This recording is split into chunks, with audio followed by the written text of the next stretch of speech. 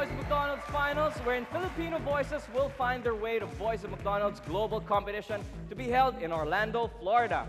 Isa namang working student ang sunod na magpe-perform. Masaya siya dahil malaki ang suporta ng McDonald's sa kanya in more ways than one. From the SM Bacolod branch, eto ang kwento ni Ana Fiona Moreño.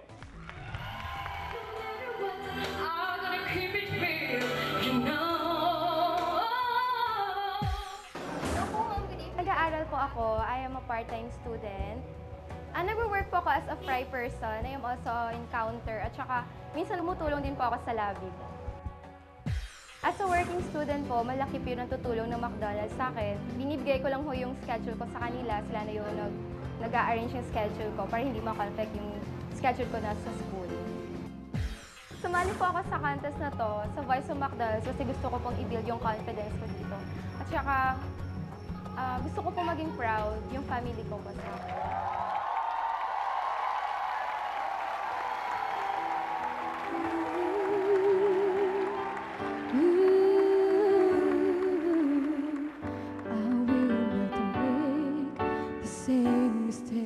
That you did, I will not let myself cause my heart so much misery.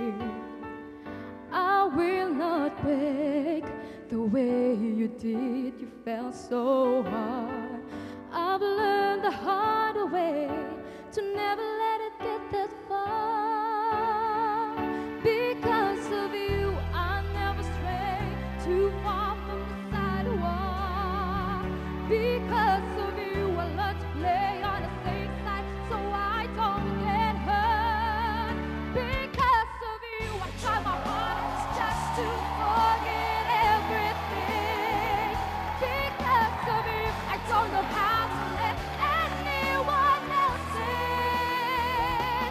Because of you, I'm ashamed of my life because it's empty. Because of you,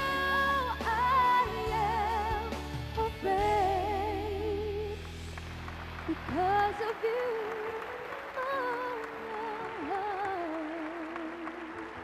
because of you,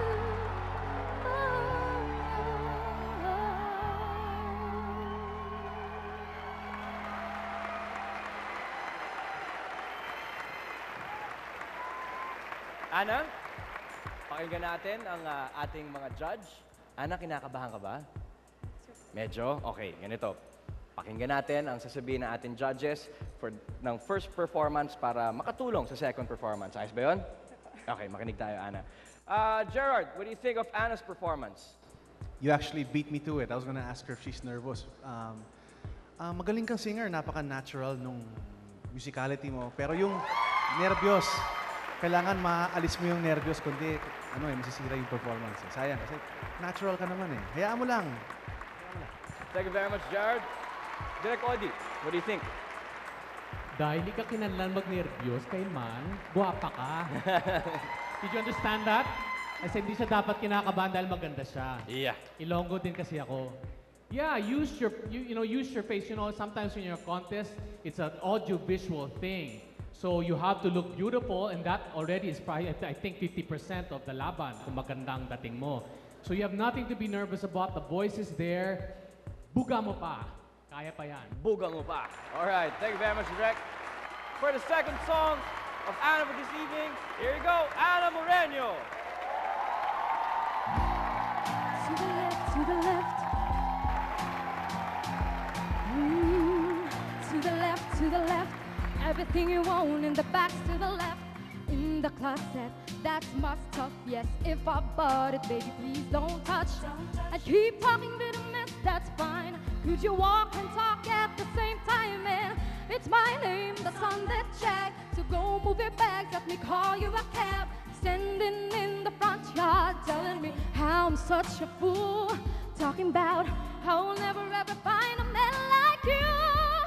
You got me twisted. You must not know about me. You must not know about me.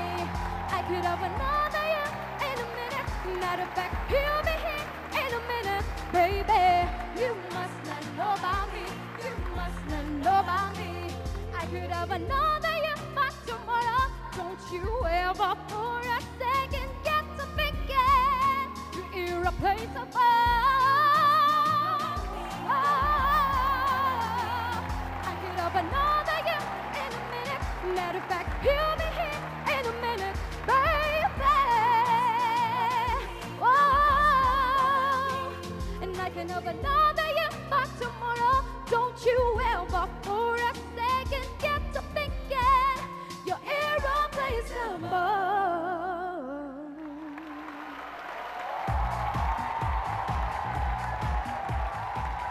Thank you very much, Anna.